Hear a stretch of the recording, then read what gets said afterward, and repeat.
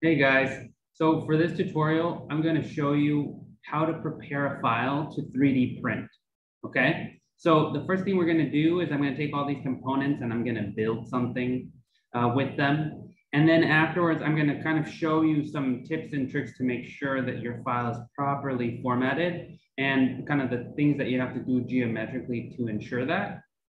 And then I'll just give you a brief overview of the export settings so that you understand how to export your file, okay?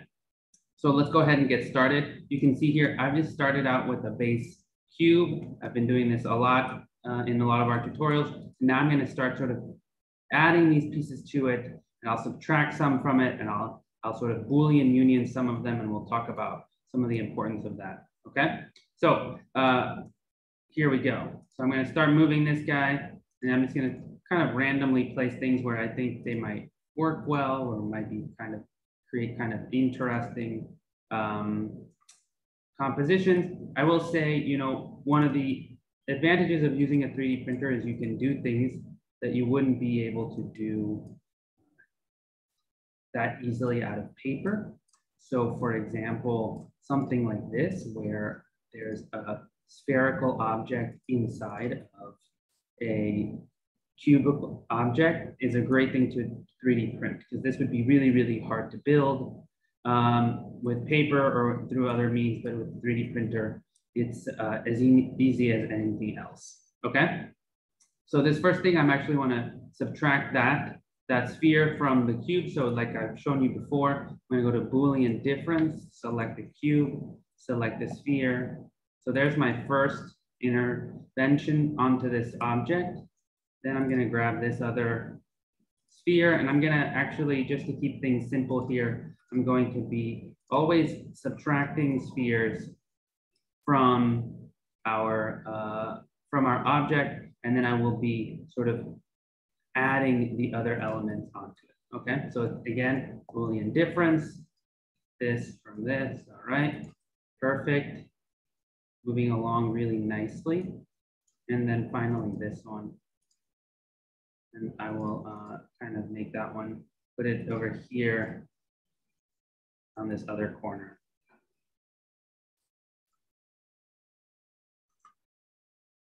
And again, I'm panning and looking at this thing from multiple angles. But, you know, I'm not too worried about being super, super precise here. Okay.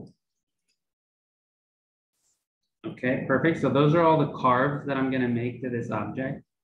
I've already actually identified a potential problem. So I'm going to explain it really quickly here and then maybe backtrack just a little bit. So do you see here, we've made actually a very, very thin element. Now, depending on the scale of your 3D print, that might be a portion that might not print. And that just has to do with the tolerance of your 3D printer, right? So we would want to sort of kind of see what the minimum thickness there is and assess that and then move forward. So in that case, to do that really quickly, I'm actually gonna just type plane, and I'm gonna draw a plane, and I'm gonna move that plane vertically to kind of where I think the thinnest portion of that piece is. And I'm gonna grab those two things and I'm gonna intersect, okay? So by creating that intersection, now I can see that there, and I can go in and I can measure it, okay? So getting 1/16 of an inch. Now this object actually is really big already. So we're looking at something that's 1 foot. So this is probably something that I wouldn't 3D print anyway. I would scale it down before doing that. So that's gonna be way too small, right? Usually the smallest member that a 3D printer can print is about 1/8 of an inch, okay? So I'm gonna go Control Z, Control Z. I'm gonna go back a little bit to before I made this last intervention here. And I'm gonna move this a little bit away to give myself a little bit more tolerance. I'm gonna go ahead and do something closer to this, okay? So that's a much, much larger chunk of material there. And that should ensure that I don't have any problems, okay? So now I'm ready, Boolean difference. There we go. That's much, much better, okay? Now I can go back, grab this last piece, and do that last intersection, okay? So just an important thing to note there, as you're making, make sure that you're always aware of your sort of building tolerances, okay? All right, so there we go. So I've made all of my subtractions now, made sure that they actually are gonna print. These all look like they are thick enough to print, okay? That's great. And now I'm gonna start making some additions, right? So I'm just gonna quickly do these. I'm gonna put this one here. I'm gonna put this one maybe on the opposite corner. Maybe this is gonna be something that's kind of standing on these funny legs, okay? And I'm gonna place this one here at the mid, okay? Now, maybe I'll scale this because I don't want this thing intersecting here. So maybe I'll scale 1D this object. I'll make it a little bit smaller so that it doesn't quite fit. Okay. All right. Okay, perfect. So let's say I'm satisfied with this composition. I can actually go ahead, and if I look at it rendered, I can see what it would look like, right? As a single solid object. Strange little beast, but that works. Okay. All right. So we might say, okay, we're ready to 3D print, but I would advise you against that right now, because really, even though we place these objects next to each other, we didn't connect these solids to each other, okay? And one of the really important things to make sure when you're 3D printing a file is that you wanna make sure that you're printing only one continuous enclosed polysurface, okay? And I'll explain that in a second, but basically just to reiterate, right now we have multiple different enclosed objects, okay? Now, why do we have to print enclosed objects? Well, that's because if I just take a cube, I'm gonna explode it just to show you and explain something. But right, the way that Rhino builds these objects, right, they're just surfaces, right? So if I have a series of surfaces and they're not closed, when I go to 3D print this object, the 3D printer doesn't know what to 3D print.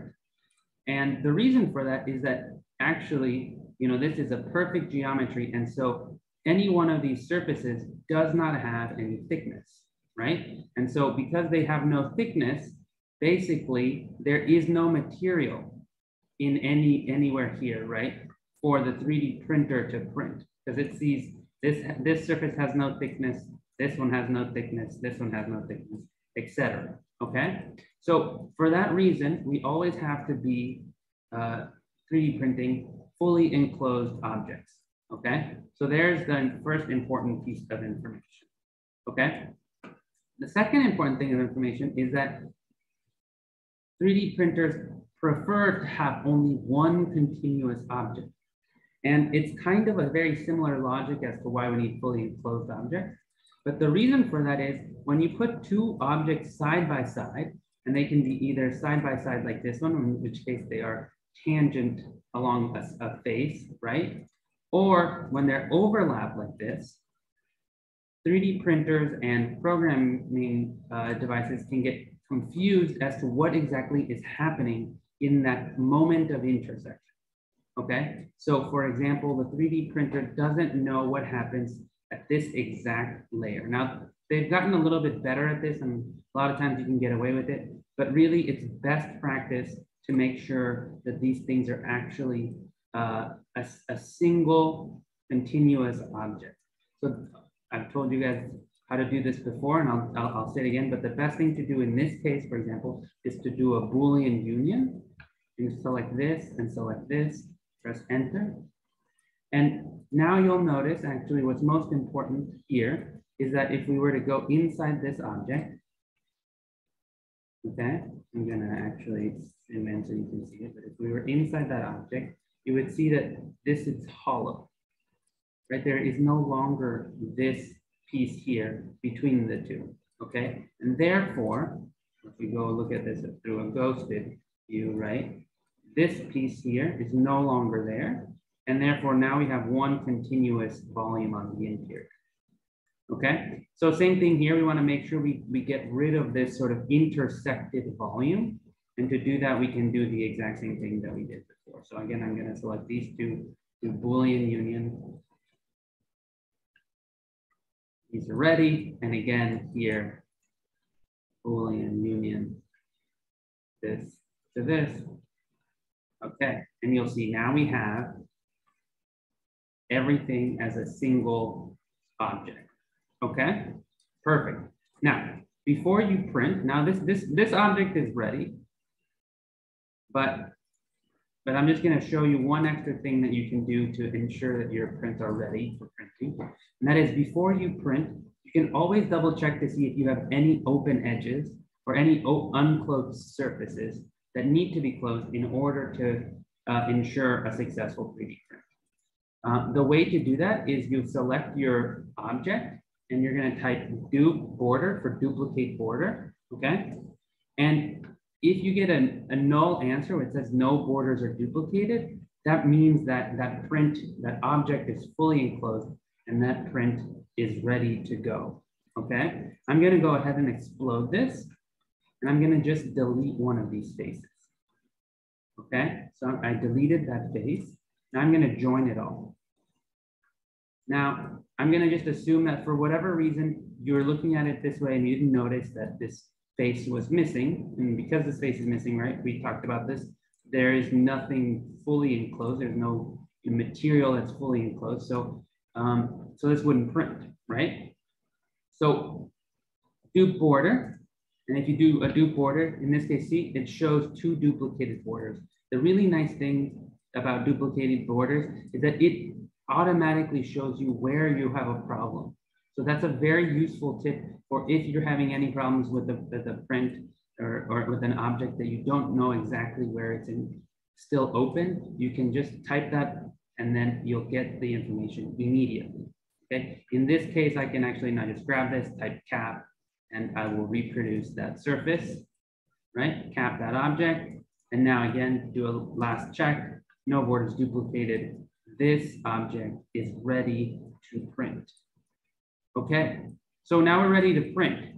Now, the way that we would print this is we would go to File, Export Selected, and we would now choose here, and we would go down and we would choose either an OBJ, right, or an STL. These are two different file formats that basically every 3D printer understands. So I tend to use stereolithography, which is the oldest, one of the oldest data types, and it's one of the ones that really there's almost guaranteed to not have any problems. Okay, so I would just name it 1, and I would save. Okay, and it's going to ask me here my tolerance, and you can play with this, but essentially what the 3D printer has to do is to turn your perfect geometries from Rhino into a mesh surface that is made up of buildable surfaces, okay? So this just tells it the degree of tolerance. Usually it's fine. If you're having problems with some specific curvature, you can increase this, okay? You can always preview it and it'll show you what that's gonna look like, okay? So you can see, for example, here, if I add another 0 here and preview it, it's much denser mesh, and so therefore it'll be more accurate, okay?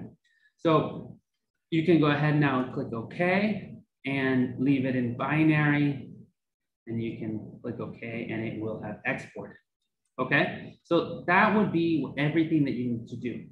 However, there's one important step that you need to think about before you export, and that is the unit type. Now, for whatever reason, most 3D printers work in millimeters, okay? And if you remember, our units for this project so far have been in inches, okay? So to ensure that your model comes out at the right scale, the thing that you want to do is if you want to make sure that you export in inches. So before you export, you might want to go back, change it to millimeters, click OK, and scale your model. Yes. All right. So it's going to look very, very large, but now it's because now it's just in millimeters. So it's still, this is the equivalent of 1 foot, right? But now it's actually in millimeters. Okay.